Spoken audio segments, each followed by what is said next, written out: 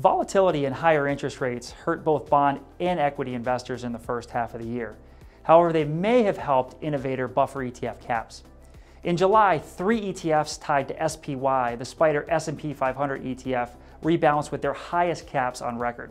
A 23.7% cap for BJUL, a 17.4% cap for PJUL, and a 14.4% cap for UJUL over the next 12 months. Just how meaningful is 23.7% upside? Well, looking at every calendar month since 1954 and the subsequent 12-month returns that the S&P 500 index delivered, only 17% of observations saw a return north of 23.7%. Taking this a step further, looking at all months when the S&P 500 index was trading above 18.8 times earnings, the level that we're currently at, that number chops down to just 4.5% of observations.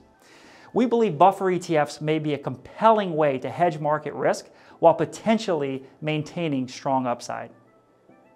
The fund's investment objectives, risks, charges, and expenses should be considered carefully before investing.